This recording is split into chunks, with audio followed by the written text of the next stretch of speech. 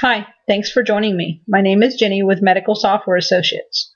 The purpose of this video series is to train new practices on the use of the MicroMD practice management system. You double-click the icon on your desktop to launch the MicroMD product. Each user will have their own unique username and password to gain access to the software. Simply clicking the OK button is how you'll enter into the product. In this video series, we're going to review several different things. We're going to review system navigation, patient demographics, scheduling and appointment searches, billing charge entry, billing and daily closes, claim processing, both electronic and paper, patient statement processing, pre-collection processing, collections, and system configuration and maintenance files. Those topics cover all of the basic practice management system needs for new practices. There will be additional advanced modules that we will train on following the new practice training. To start, let's go ahead and review our system navigation. You'll notice you have a series of drop-down menus located at the top of the product, as well as having a bunch of shortcut icons over to the left-hand side. Let's go ahead and review our drop-down menus in brief. Under File, you'll have the ability to exit the program, Save Rows As, which is an export feature utilized with the reporting module to save some of your report data into Excel spreadsheets, and Print Setup, which allows you to select a printer other than your default printer when needed. Edit menu is something that you'll access from the different components of the system, and this menu will change depending upon where you are in the system. Appointment dropdown. This allows you access to, under the appointments and then the submenu, different view screens that you have. Daily view allowing you to see a single provider. Location day view allowing you to see a particular day based on location. A provider day view allowing you to see a particular day based on providers. Resource allocation view, and weekly view. You can experiment with these. The most commonly used is going to be the daily view and the provider day view, and we'll be reviewing those in more detail.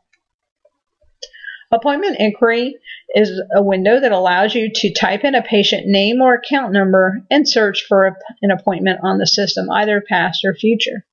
This allows you quick access to an appointment for a particular patient. An example for appointment inquiry would be when a patient calls up saying, I know I have an appointment sometime in November, I just can't recall the date. That would be an easy way to find that out. There are alternate methods to finding that out, but appointment inquiry would be the most efficient. Under appointment reports, there are several different reports, and we'll be reviewing some of these in our general training and then others in advanced training. Check and check out is a feature that allows you to check patients as they process through your practice. When the patient arrives, you can hit the checkbox for arrival. When the patient's checked in would indicate the patient's ready to be seen in the back. They've completed their paperwork in the front office. And the checkout when the patient would leave the office. And we'll be reviewing that in a little more detail under the scheduling portion of our training. Holiday vacation will be reviewed administrative as well as hospital rounds and setup. All of these are administrative processes that can be reviewed by system administrators or managers in the practice at a later training. And your waiting list allows you to open up the waiting list or patients waiting on appointments for a particular day or date range. Notice from here we'll have the ability to delete and so forth. This will go into a little more detail during the scheduling portion of our training. Moving on to our next menu is the auxiliary menu. Auxiliary are add-on modules, things that you subscribe to in addition to your practice management. Most practices don't utilize a good majority of these, and those are advanced training modules, so they won't be discussed during this training. Under billing, you'll see we have auto charge posting, auto payment posting, batch charge posting, and batch payment posting. Auto charge and auto payment posting are additional modules that have to be purchased. If your practice has subscribed to these, we will provide you with training on each of those modules. Batch charge and payment posting will be reviewed as part of the billing training. Billing inquiry is the patient ledger and allows you to see a snapshot of the billing for a particular patient or family, and we'll be reviewing that during our billing training, as well as our charges and payments, which is also part of the billing training. And charge slip will be reviewed not only under the appointment section, but in the general user section as well. Daysheet is something that every user needs to understand, and the daysheet is utilized to track each and every click in the system for reporting on totals at the end of the day, as well as some of the appointment changes through the day. We'll be reviewing daysheet under each of the components at the appropriate times. Itemized statements and bills will be reviewed during the statement processing portion of training. Claims. Under our claims menu, we have the ability to complete our electronic billing, paper billing, and secondary EOB reports. We'll be reviewing this during the claims processing portion of our training. Under maintenance, this is where the system stores and allows you to update your maintenance files like diagnosis codes used, procedure codes used, referring doctor service facility, etc. One of the main functions utilized by everyone in the practice is going to be the patient maintenance file. This is where all of your patient records are stored. And so just about every single person in the practice will have access to the patient maintenance files. However, most of the other items under this listing pertain only to the billing office. And these are trained and reviewed under the management section or the system configuration and maintenance file section of the training, which is the last portion of the training. Miscellaneous allows you to keep an electronic Rolodex of contact manager for any purpose. You can have different offices that you might deal with, supply companies, etc. And you can also have restaurants and drug reps and so forth. You can keep information on those types of people in your contact manager. Contact manager access will be based on security profile set up by the office administrator. Daysheet Day Select. This is something we will be reviewing during both the billing training and during the appointment training. Most of the other items in here are advanced or administrative users, with the exception of Set User. Set User merely logs you out of the software and brings up the login screen for the next person to log in. It's more of a convenience than anything else. However, the system will not allow you to select this unless all windows are closed and you're at a blank desktop, just like you see here. Reporting menu is something we'll review during the billing and administrative portions of our training. Setup is also an administrative menu that will be reviewed during administrative training. The utility drop-down is another administrative and billing training that will be conducted as an advanced course. The only thing under utility that all users will be trained on is the ability to change your password. In order to use this change password, you must know your current password to change your password. Finally, the window drop-down just allows you to tile vertical, horizontal, layer, or cascade your windows. Additionally, as you start to open windows, you'll see them listed here, and this can be helpful when you lose a window or think something's not opening for you. Come to your window drop-down and see if you see it listed and select it from this section. That's usually helpful when you have a situation where maybe a window was resized and is hidden behind another window. And finally, we have the help drop-down. The help drop-down menu, you will have access to a reference manual, which is extremely helpful in reviewing different processes within MicroMD. Each of these sections will walk you step by step through the different sections of the software. For instance, if you go under, let me expand that, components or subsections like insurance plans, patient module, day sheets, etc. And each of these is fairly detailed in explaining what they're used for, how to create new ones, and taking you through step-by-step processes on how to complete these or how to perform that function. Additionally, it's going to give you good cautions and good notes explaining why those things might be used. So this is a really good self-supportive user guide. You also have some online resources. However, those are going to bring you to the developer direct, and they're just going to delay processing of any issues that you might be trying to bring to our attention. So it's better for you, if you will, to go ahead and contact us by phoning us at support at 800-846-2900 for urgent matters, or by email at support@medicalsoftwareinc.com for non-urgent situations.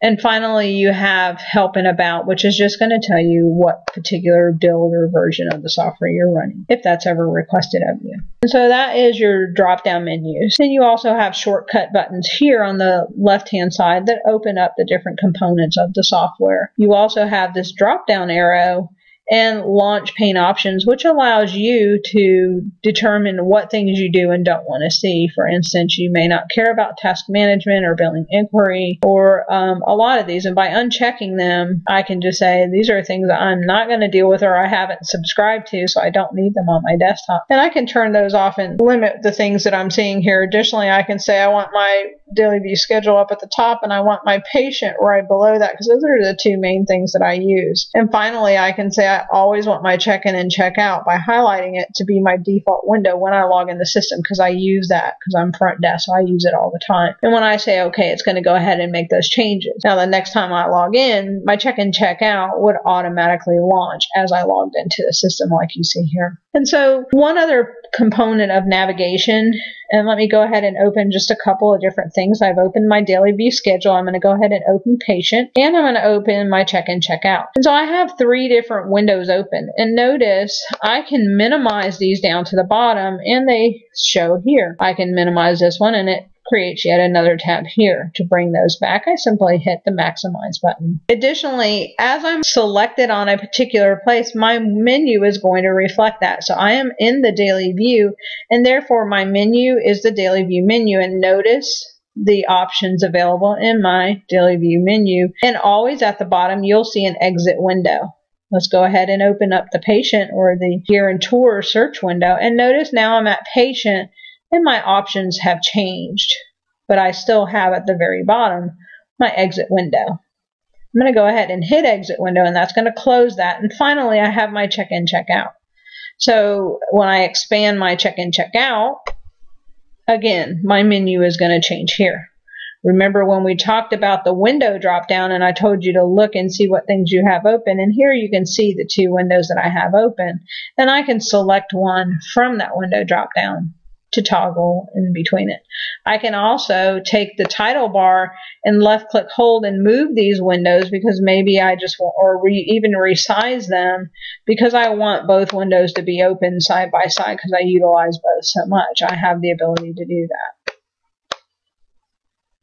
Remember that you also have your tile vertical, tile horizontal, etc. So you can utilize all these different things in the software to set up your desktop the way it's most convenient for you. But just remember, as I click on the different ones, watch your title bar here over at the left, and this is called your action icon pane. It's going to change from my check-in options to my appointment options. And as I hit my exit window, anything related to daily view, which this calendar is part of, is going to close. And then exiting window here takes me back down to my desktop. So let me log out real quick. I'm logged in currently as a user named user, but let me log in as front desk and show you the difference in setup. So I'm logging in as front desk user, and you'll see that because I have different security items set for front desk user, I have a different configuration. So automatically my check-in window is opening because I told it to do that. I also have different options. If you'll notice here, appointment inquiry is my first one because that's something as a front desk that I'm going to be handling quite a bit. Also notice in my drop-down menu, see all these items that are grayed out that I don't have access to. I can click, but I can't access. I can't access all these billing options. I can't do anything in claims. I have very limited access in the maintenance drop-down and also in the reporting drop-down, as well as my setup menu. So based on my user profile and my security setup, that's going to determine what things I have access to. So you can see that there are several ways to access things in the MicroMD system. You can use your drop-down menus. You can use your shortcut keys. Or you can use your shortcut icons down in the bottom of the desk. What you see and what you have access to is going to be based on what your username and profile is logged in and what security permissions your system administrator has given you for the product. When you're complete or done using MicroMD for the day, it's always a good idea to completely close out of the software.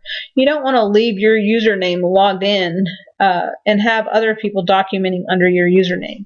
Rules under HIPAA are becoming more and more strict and requiring that not only do you have auto logout configured on your software, which we can do at an administrative level, but that you're making sure that each user has their own unique login, their own unique password, and that they know they should be logging out each and every time.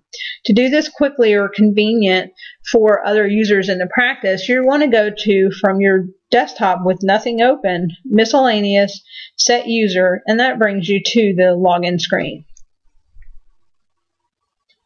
This is going to complete this portion of the training. Next, we're going to review the patient module and configuring and reviewing adding patients to your system.